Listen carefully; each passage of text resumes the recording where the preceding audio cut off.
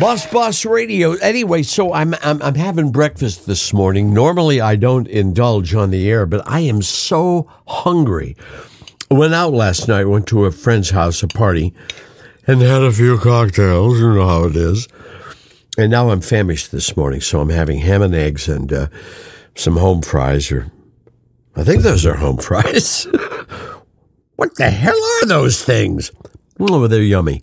So anyway, I really hope I'm not being disgusting, but you sit there, some of you lie there and eat in front of me all the time. Do I complain? No. Bodily functions, up to a point, are fine with me on a morning show. Up to a point. Thank you very much.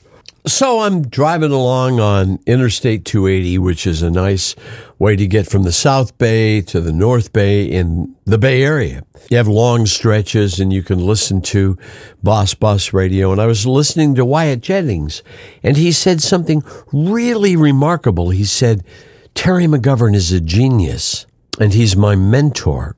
And I realized, Wyatt, seriously now, I'm not trying to be sensational, Wyatt needs to be institutionalized.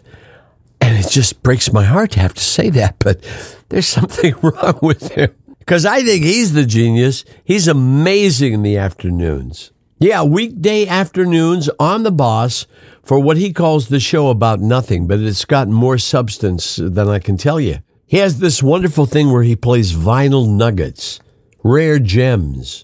And this is every weekday at 3 p.m. Pacific. I'm telling you, the perfect end to a long day. Wyatt Jennings, afternoon on the Boss. In your face, genius.